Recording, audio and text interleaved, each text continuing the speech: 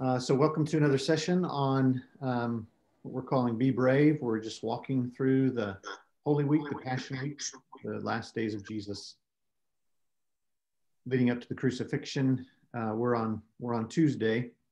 Before we jump into the material, a new feature that I'm calling the Koinonia question. So the word koinonia is used in the New Testament to talk about fellowship and community. And so this is kind of an icebreaker question designed for everyone to answer. And it also helps us get to know each other just a little bit more. And there is a relationship between this question and where we're headed today. So I'm not going to share my screen yet because it's a little easier to see everybody this way. So today's koinonia question, I'd love for everybody to answer this briefly. All right. Here it is. You have to give a 5-minute how-to speech to a small group on a topic you know something about.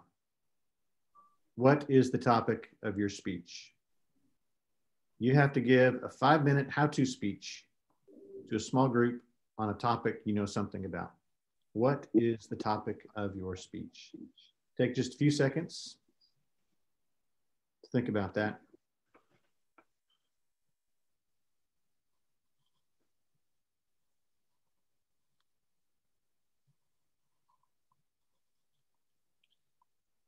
Can we go off recording? All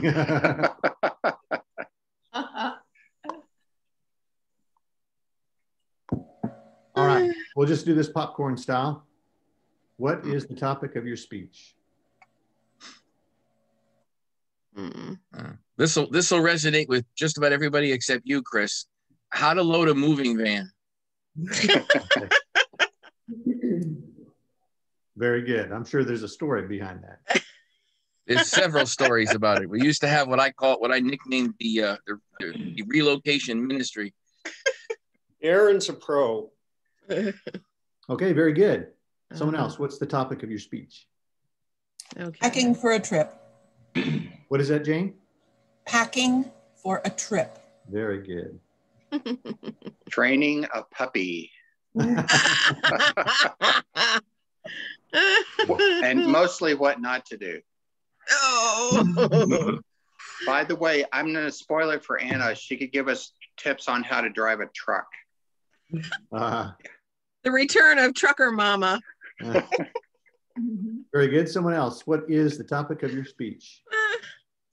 I'll go. The significance of using people's name in conversation. Oh, very good. Yeah. Thank you, Laconia. How to make a conversation interesting. Very good. Thank you. Make a paper airplane. Ah, I like that. Yes. What else? The house project approved by the Homeowners Association. Very good. Yeah, Tony? Chris, mine is always the same. The need for living wage jobs in America to keep the society from imploding. Okay, very good. Someone else, what's the topic of your speech? How to cross the street if you're blind. Oh, wow. Okay. Very good. Yeah, Julie? How to facilitate streaming live on Switcher. Yes. Scott did a great tutorial, but I mean, right now I feel like that's pretty fresh. Yep. How to start a multi-center study in a pandemic. Oh, wow. Okay, there we go. Thank you.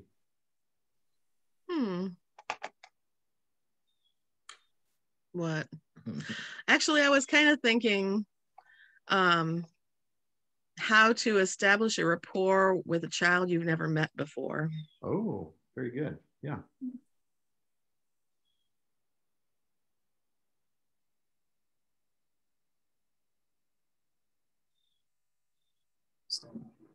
Did I kill it? Your 5-minute speech, what will it be? Somebody talk? How to survive a condo board. Very good. Craig? Well, I haven't figured out how to survive a condo board yet, even though I tried. Maybe how to appreciate music, especially indigenous art forms such as jazz. Oh, nice. Very good. The key to surviving the condo board is to get off it. Quit. One page, one word, quit. Very good. Mm.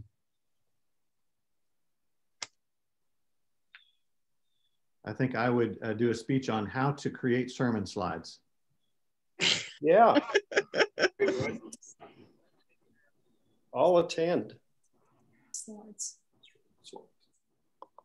Anyone else? 5-minute speech. What's your topic? How to perform an echo. How to perform a what? An echo, an ultrasound of the heart. Oh, very good. Yes. All right. I like that. Very interesting. Okay. Very good. Okay. Awesome. We know a little bit more about each other, and just think of the Zoom seminar that we could offer together. It'd be sold out. All these 5-minute speeches. Okay, I'm going to share my screen.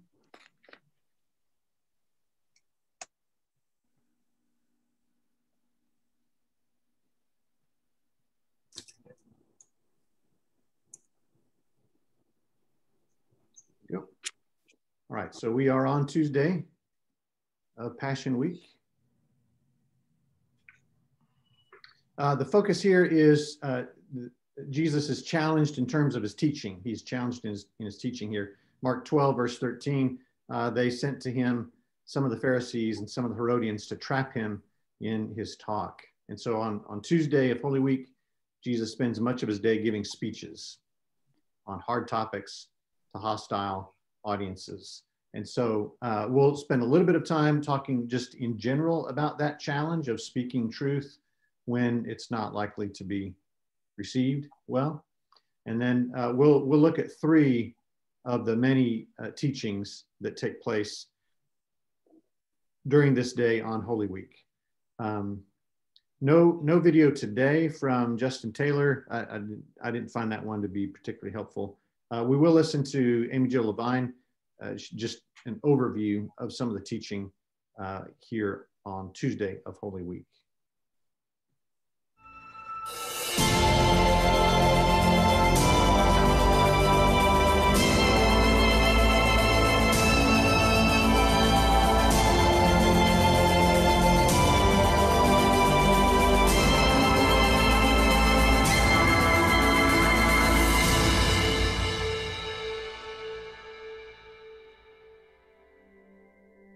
Jesus enters into the temple and he begins to teach. He's not the only one teaching in the temple. It's public space.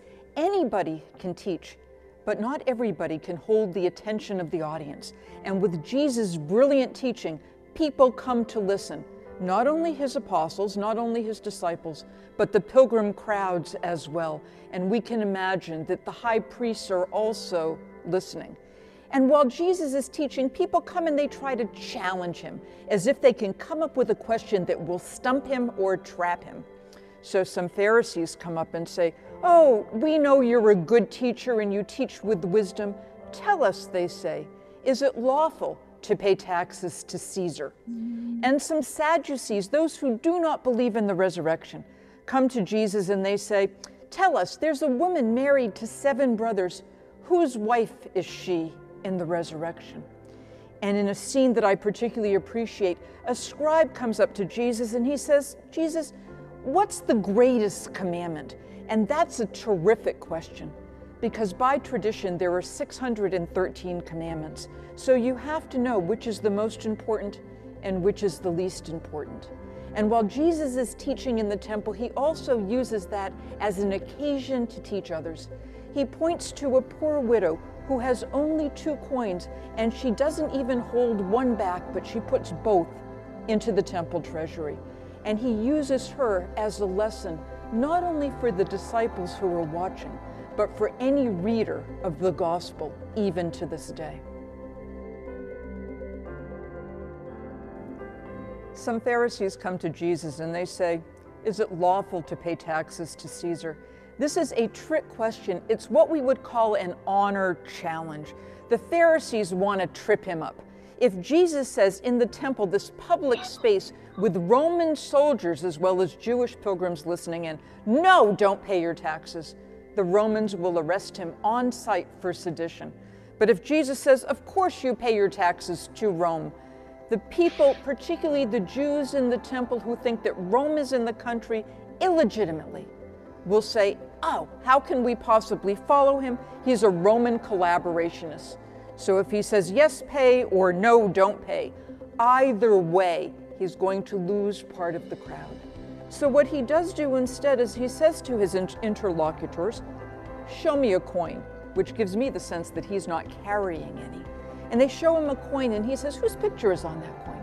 Well, it's the picture of Caesar.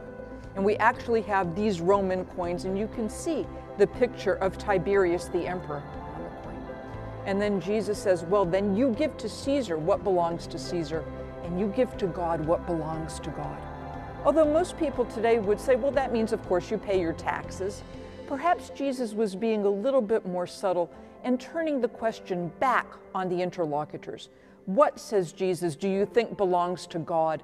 And what do you think belongs to the emperor? You choose. That's a choice we have to make even to this day.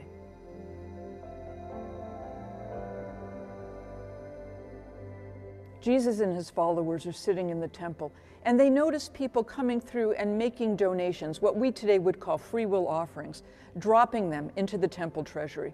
And the people are paying from out of their abundance. They're not impoverishing themselves. But they notice suddenly a poor widow who has only 2 small coins. And instead of holding one back, she puts both of those coins into the temple treasury. The scene is sometimes called the widow's mite, a mite being a coin from the King James Version of the translation. Jesus does not say, hey lady, save your money.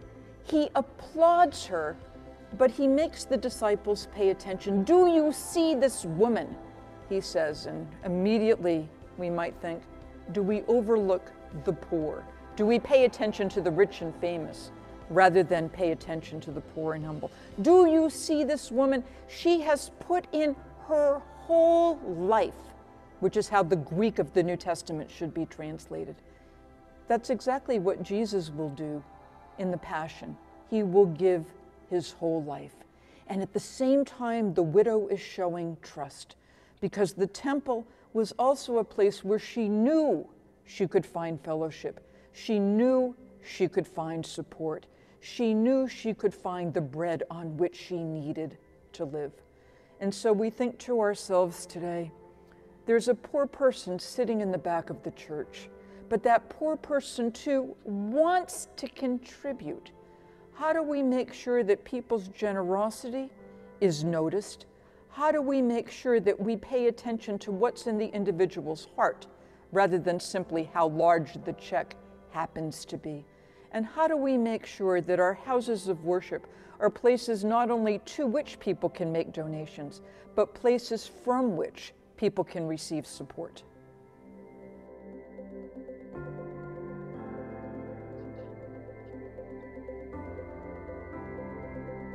As Jesus is teaching in the temple, a scribe comes up to him and asks him, what is the greatest commandment? This was something actually Jews debated. Some people said, oh no, there are 10 great commandments, the 10 commandments. Some people cited the prophet Micah about working compassion, walking humbly with God and showing mercy. Some people cited the prophet Habakkuk, the righteous shall live by faith. And Paul was not the only Jew in the early years to cite that as the most important passage of the Bible. But Jesus says actually there are 2 great commandments, and he would have responded in Hebrew. The first, Shema Yisrael, Adonai Eloheinu, Adonai Echad. Hear, O Israel, the Lord is our God, the Lord is one. And he goes on, and you shall love the Lord your God with all your heart, with all your soul, with all your strength, and with all your mind. Directly from Deuteronomy chapter 6. This is part of Judaism's daily liturgy. Ve'ahavta et Adonai Elohecha b'chal levavcha u'v'chal nafshecha u'v'chal me'odecha. I remember saying that when I was a little child, and I repeated in the synagogue today. And to that he adds on Leviticus chapter 19, you will love your neighbor as yourself. The great Rabbi Akiva, another famous Jewish teacher put to death by the Roman authorities, said, love your neighbor as yourself. That is the greatest commandment. And the scribe responds, yes, that's worth more than all sacrificial offerings. And Jesus was right, and his fellow Jews would have agreed. When the Gospels introduced the group called the Sadducees, they frequently described them as the Sadducees, those who do not believe in resurrection of the dead. So I, on occasion, will tell my students, the Sadducees did not believe in resurrection of the dead, and that's what made them sad, you see.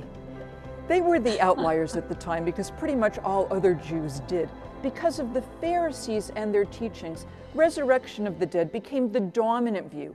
And by resurrection of the dead, ancient Jews were not talking about special ghosts floating around. They were actually talking about the reconstituted human body. It's not just a spirit that comes back. It's a body, a recognizable body as well. The Sadducees asked Jesus, what about this woman who through a system called levirate marriage is married to 7 husbands? This is a practice probably no longer even being engaged in the 1st century, where if you were a wife and your husband died and you had not produced a child, you would marry your husband's brother, and your husband's brother and you would conceive a child, and that child would carry your dead husband's name and estate. We can see a hint of this actually in the book of Ruth. So here's this artificial circumstance where the woman has gone through 7 brothers and then she finally dies. Whose wife is she in the resurrection? Asked the Sadducees. They don't care about the answer, but Jesus very much cares, not only about resurrection. Jesus cares about asking the right question. So he says to them, basically, you've got it wrong. You're thinking about God as being the God of the dead, but God is the God of the living. And we stop there and we pay attention to this idea of life. One ancient Jewish view was that when heavens come, when the kingdom of God breaks in, when the world to come is in place, we don't have to worry about being married or given in marriage, because we are all like the angels of God. But I also like to think about this teaching and Jewish teaching in general, which in traditional Judaism still proclaims resurrection of the dead. That this is a time when you live not only with your children and your grandchildren and your friends and your neighbors, but it's a time you are also together with your parents and your great-grandparents and your ancestors all the way back, so that the family of God is complete, not only in terms of the people with whom we live today, but our families from the far past as well. And that's a perfected time.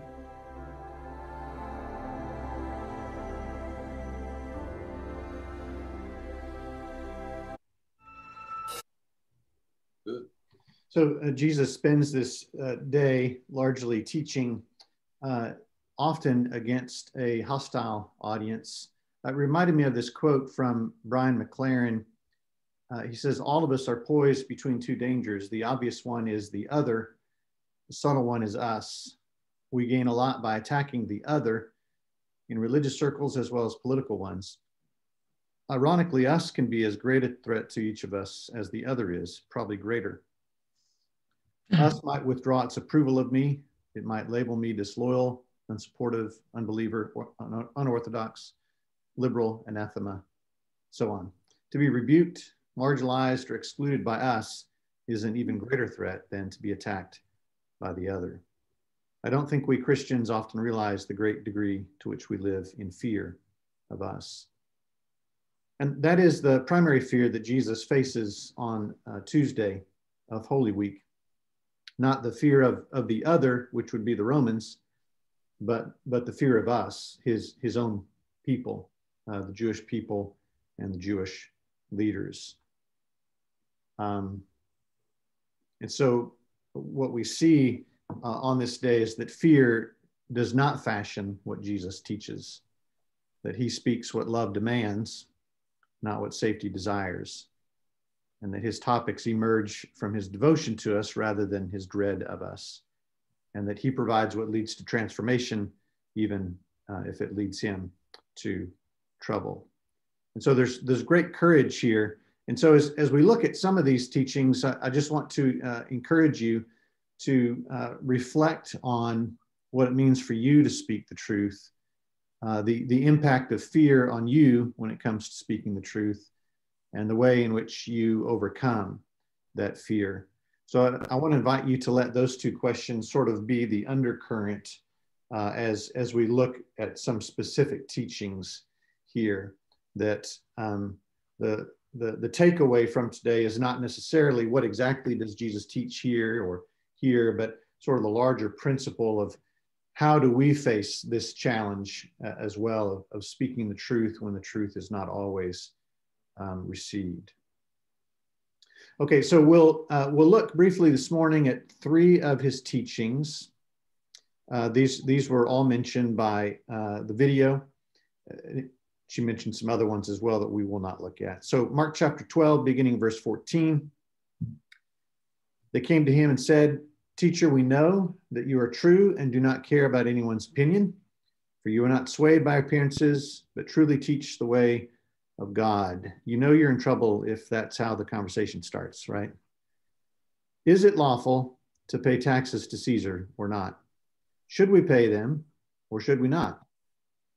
But knowing their hypocrisy, he said to them, "Why put me to the test? Bring me a denarius and let me look at it." And they brought one. And he said to them, "Whose likeness and inscription is this?" They said to him, "Caesar's." Jesus said to them, "Render to Caesar the things that are Caesar's, and to God the things that are God's." And they marveled at him.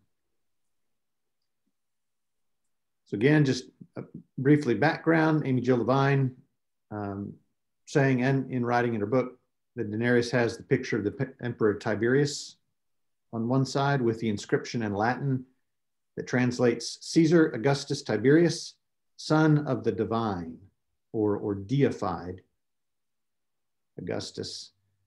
The other side was engraved with the depiction of a seated woman, probably Tiberius's wife, Julia, and the inscription in Latin translated high priest. And so here's a look at that coin.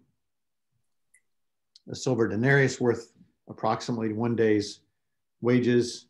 So you have Tiberius here and the Latin engraving on the side here, referring to deity or deification, and probably his wife right here, and the language of high priest there.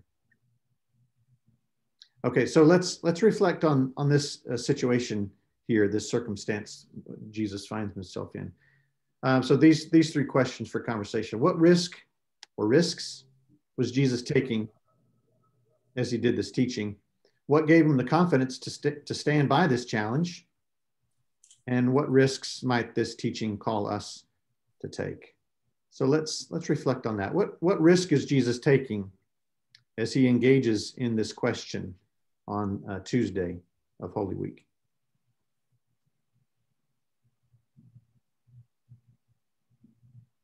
You know, Chris, I think Amy Jill summarized it very nicely with regard to how the Romans would feel about it and how the Jews would feel about it.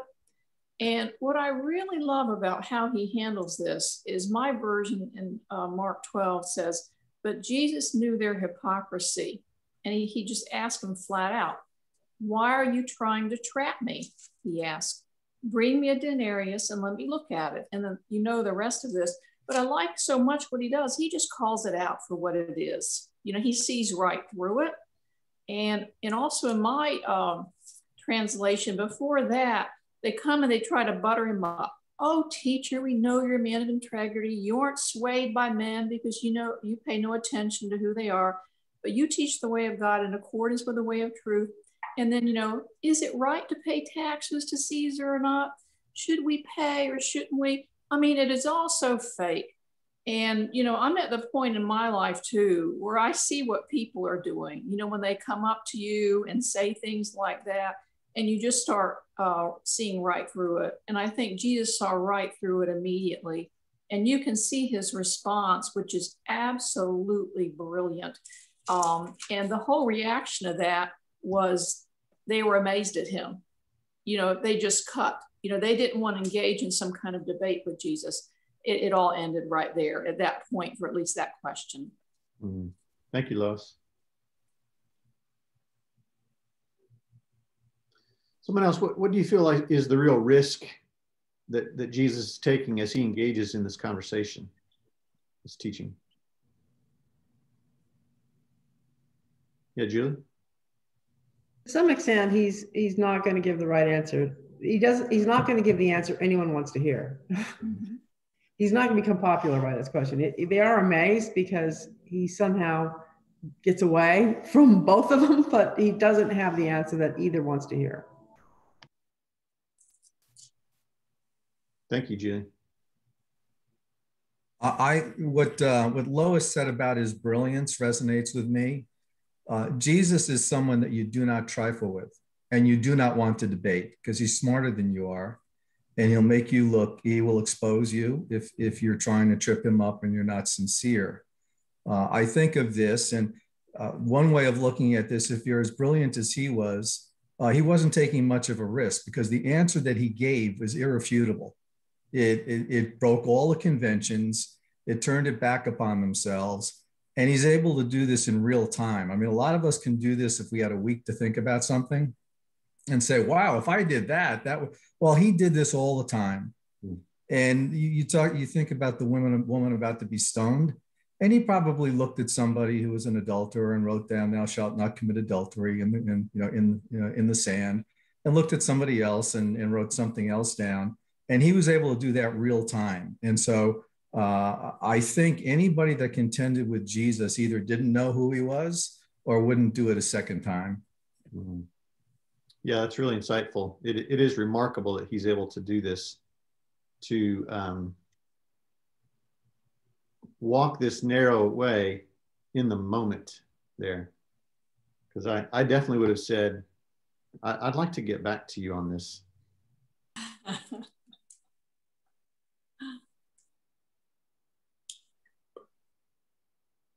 This isn't the only time he's challenged. This is just really the most public version. He's challenged all the time. You know, when him and his followers are hungry and they walk through the cornfield, he gets challenged when he leaves the cornfield. Isn't it unlawful to do work on the Sabbath? And he challenges the people who come after him. He's like, what's the real question you want to ask? Mm-hmm. It's interesting, isn't it? And this well, as we consider some of the times in which Jesus is challenged, there is almost a sense in which what is being sought after by the people around him are easy answers, hard and fast answers, black and white answers. Should we pay taxes or not? Yes or no? And so often what Jesus does is refuse to address what are extremely important issues, but he refuses to address them in stark black and white issues or easy, simple answers, right?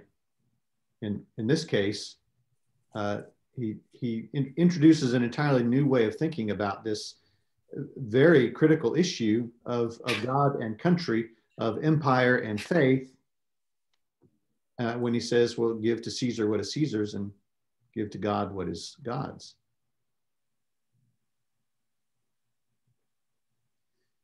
People marveled at that teaching. Do you see any risk in us adopting that teaching?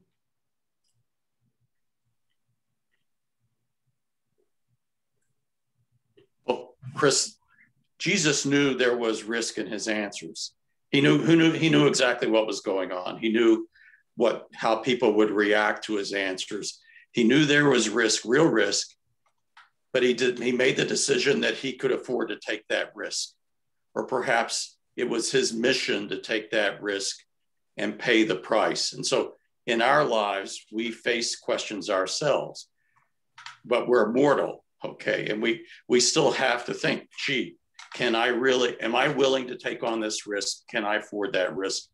what is ultimately going to happen as a result. And it's not an easy question to answer, but we face them all the time. Mm-hmm. Yeah. Yeah. So like Jesus, we do face these moral dilemmas, these questions where there seem to be two tension points, or 2 points held in tension, and we have to make determinations about them. And so go ahead, Guy. I would say the difference between when Jesus is answering a question versus when we are answering a question, our answers tend to have to be, or needs to be right, or needs to be justified, or defending our position. It's always reflect our interest. Whereas Jesus is more, Jesus is not bound to this self-interest in answering those questions. So that makes it even easier for him to come with this kind of answers that are so effective in situations like that. Because the truth is his guide, not his self-interest. Mm-hmm. Yeah, that's right. Yeah. And there is a sense here, I see Lois, there is a sense here in which Jesus does offend everybody with his answer, even though they marvel at it, because in his answer, he is saying to those who would advocate an sort of an isolationist perspective from the pagan secular world or government, he's saying there are things that belong to Caesar, and those things should be rendered to him. On the other side, those that would advocate a close, intimate, almost nationalistic relationship with the empire, Jesus is saying, well, but there are things that are God's alone, and those things must be rendered to him as well. Lois. You know, some scriptures that come to mind when I see that question, what gave Jesus the confidence to stand by this challenge? I thought of Proverbs 28:1, where it says, the wicked man flees, though no one pursues, but the righteous are bold as a lion. And that's Christ. He was righteous. He was God. You know, he's perfect. And then, so how can that help us? And then I thought of Ephesians 6:10, where it says, finally be strong in the Lord and in his mighty power. And it talks about the full armor of God. And one of the things it mentions there is the breastplate of righteousness. And then all of you are familiar with the rest of the scriptures and all that. So that's what we have to do. We have to align ourselves with God and put on all his mighty armor.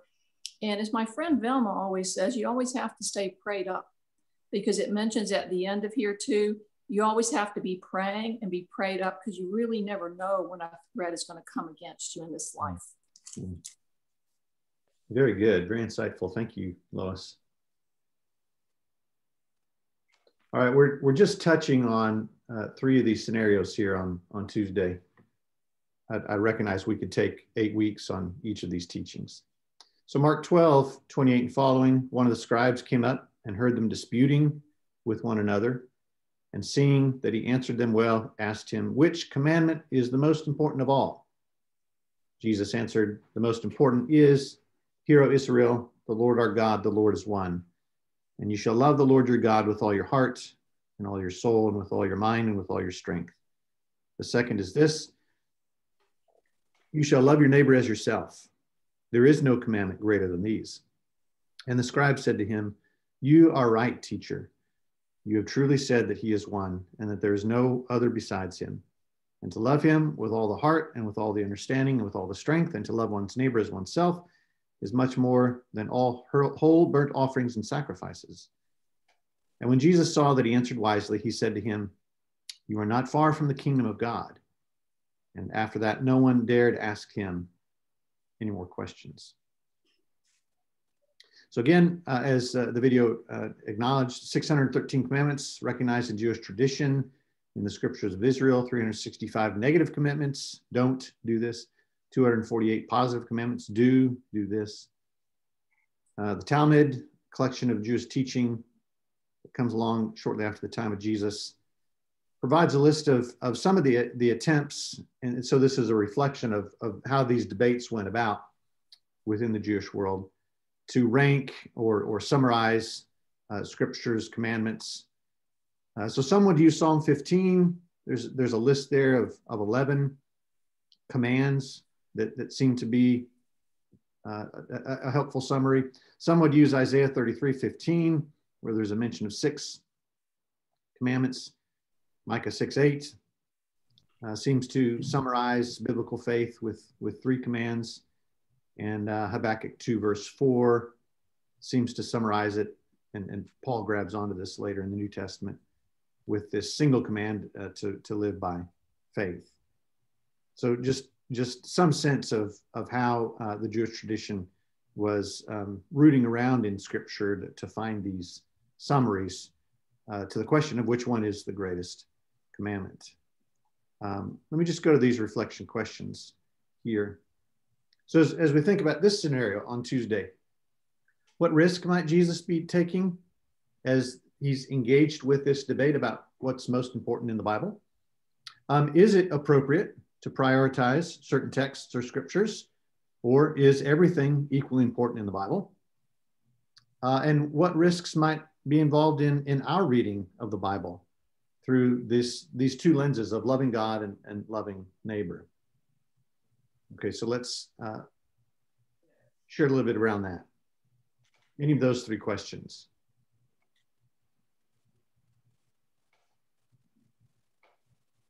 You know, Chris, when I see this, when I saw that list of rules and what are positive and what are negative, and heard what Amy Jill Levine said about it all, I thought to myself, what a nightmare for these people. And no wonder Jesus could say things to them like Matthew 11:28, come to me, all you who are weary and burdened, and I will give you rest. Take my yoke upon you and learn from me, for I'm gentle and humble in heart. You will find rest for your souls. For my yoke is easy and my burden is light. And I think what was going on here is people were so, obsessed with trying to keep the letter of the law, they completely forgot the spirit of the law as to what it really was all about, and it's having the right heart toward God. And so I think that's what Jesus was trying to say there. And, I don't know what some of the answers to the questions are about the prioritization of text and scriptures. I think the most important thing is to try to keep, well, we don't have the law anymore. We have Jesus now, and he came to us full of grace and truth. But I think that's the focus right now, is to have sort of the spirit of the law and to have that love in your heart. Thank you, Lois.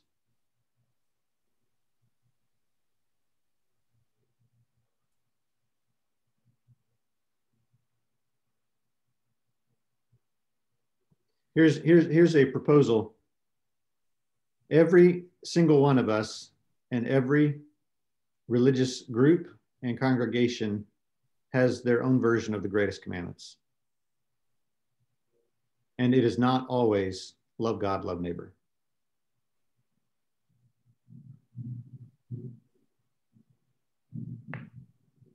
How do you respond to that?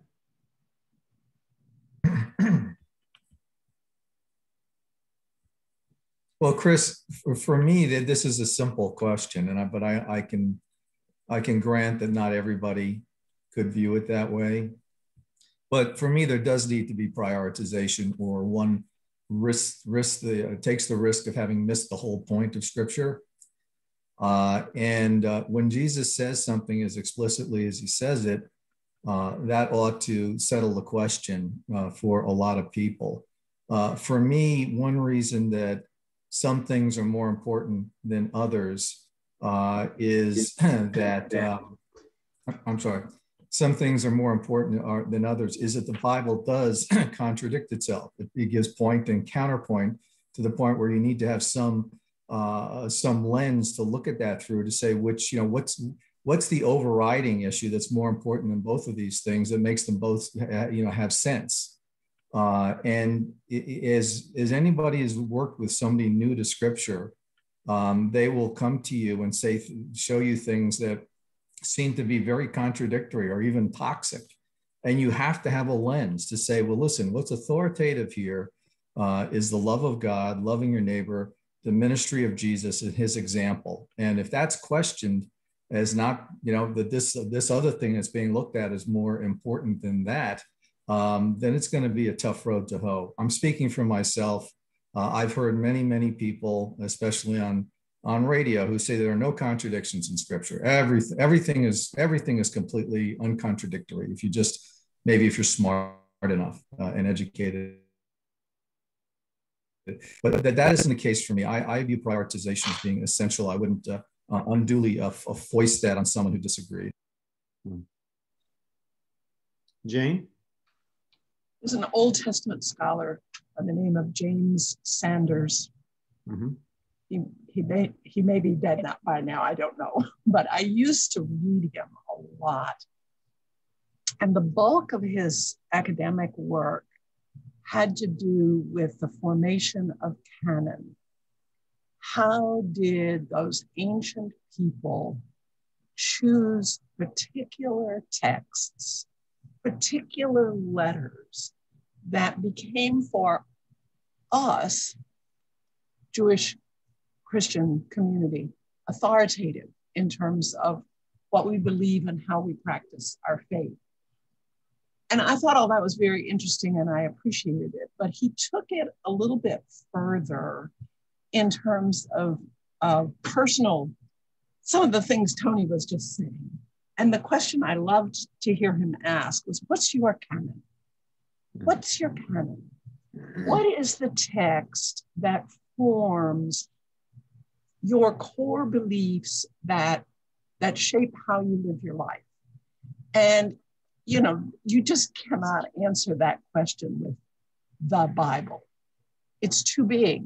It's too, as Tony said, and I tend to agree, there are too many internal contradictions.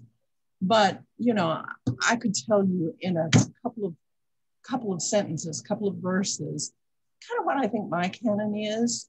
But what I really want to say is how much I agree with that insight of Sanders, that each of us, whether we're able, always to see it and identify it, there are some core beliefs. For most of us, I would guess they are scripture texts.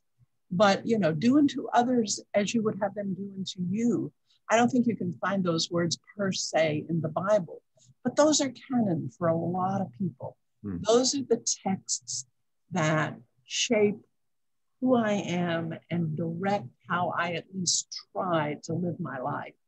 And it seems to me that that's the question that we're wrestling with. And that's kind of my response is, yes, I have certain texts that are priority texts. Sanders would call it canon, and I kind of like that term. It's sort of 50-cent word, in a 10-cent environment. But anyway. That's very helpful, Jane. Yeah, I like that. So kudos to James Sanders, be he living on earth or among the saints. Thank you so much for that. Okay, I'm trying to manage our time well, and it's about time for us to stop. So let me just briefly share a little bit more content here. This quote from Rachel Held Evans resonates with what Tony and Jane have said. For those who count the Bible as sacred, interpretation is not a matter of whether to pick and choose, but how to pick and choose. Yeah. We are all selective. We all wrestle with how to interpret and apply the Bible to our lives. We all go to the text looking for something, and we all have a tendency to find it. So the question we have to ask ourselves is this: are we reading with the prejudice of love, or are we reading with the prejudices of judgment and power, self-interest and greed? If you're looking for Bible verses with which to support slavery, you will find them. If you're looking for verses with which to abolish slavery, you'll find them. If you're looking for verses with which to oppress women, you will find them. If you're looking for verses with which to liberate and honor women, you will find them. If you're looking for reasons to wage war, you will find them. If you're looking for reasons to promote peace, you will find them. If you're looking for an outdated, irrelevant ancient text, you will find it. If you're looking for truth, believe me, you will find it. And so this command, love God, love neighbor, it becomes the way to read the rest of Scripture. you'll find these on my social media today, but I've just done some reflecting on if love God, love neighbor truly are preeminent for us, if that's our canon, then it seems to me that there are a series of questions that we as individuals and we as churches should be asking ourselves. And they're not the questions that typically get asked in churches. We tend to measure other things as churches and Christians rather than measuring love. Okay, I feel constrained to stop us there, so there's time to transition into worship. So these notes, including what we didn't cover, are on the church website, and so if you'd like to access them, please feel free to do so. Thank you so much for being with us today. It's a joy to be with you, and hope to see you in worship. Thank you. Thank you. Nice class. Yeah, great class. Thank you. Thank you.